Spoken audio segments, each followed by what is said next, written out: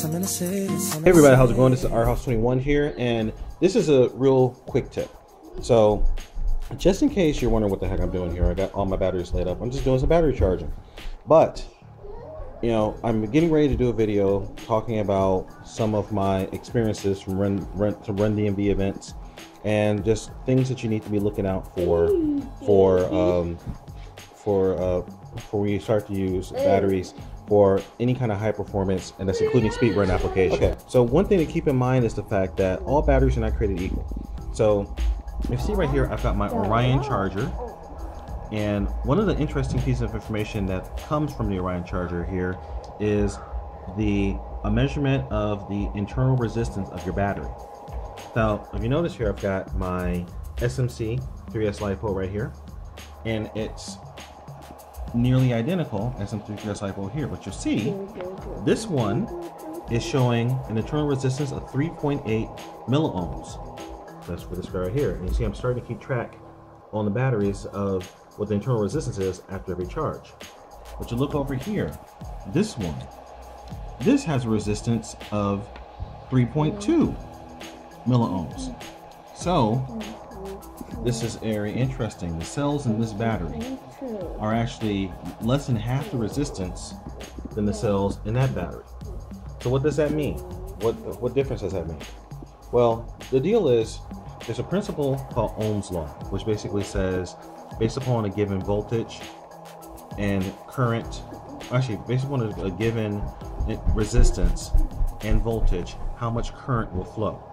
The higher the resistance, so if you think about these batteries, basically they act like a resistor in line. Okay, so they act like there's a resistor inside of the battery. That's why it's called internal resistance. So when you put two batteries running in series to get success, you're putting two resistors in series as well. So now we have two batteries. Like I said, this one right here is 3.2 milliohms. That's 3.2 thousandth of an ohm. And this right here is 8 thousandth of an ohm. And yeah, oh, actually that's interesting. It just jumped. Now it says 16. Well, these numbers change around a bit when it's actually charging. And that's another fact I'll talk about in a minute. But when you put the two resistors together, now that gives you an amount of voltage drop.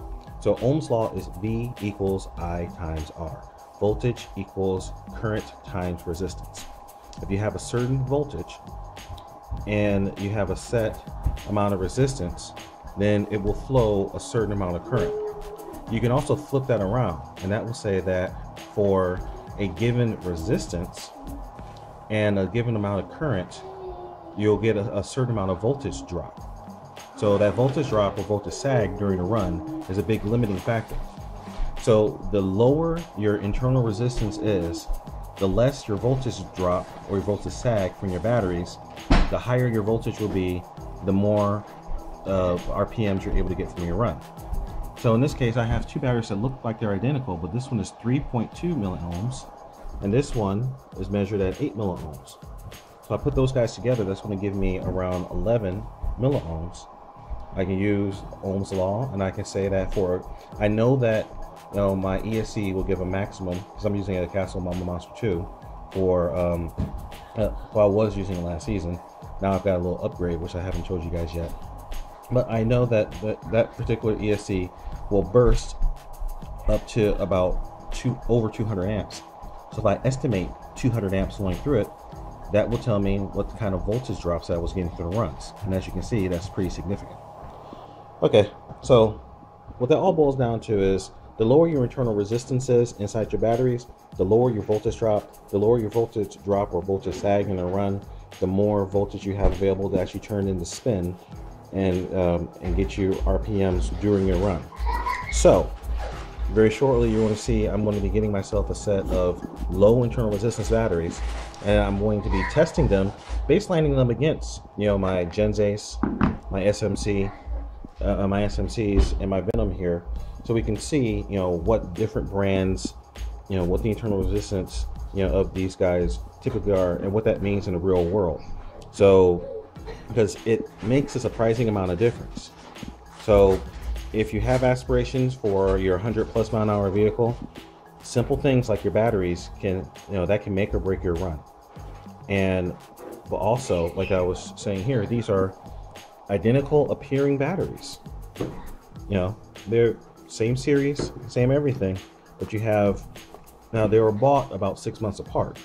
So the cells inside of them are probably, they may even be from a different manufacturer. I don't even know.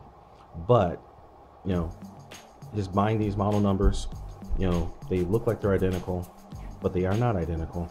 And there's no way of knowing this performance difference unless you actually test. So in upcoming videos, I'm going to be making a test rig. So, and show a method that anybody at home can use to test the internal resistance of your batteries. But I'm just going to tease that a little bit and let you guys stew on it. But don't worry, it's coming. All right, so I hope you guys found this useful. Our House 21 signing out. Remember to like, comment, subscribe, and as I always say, remember the mantra: fly, fix, fly. Break it, fix it, and do it all over again. And stay tuned. A lot of interesting content coming up. 2016 is going to be a big year for the fleet. Peace.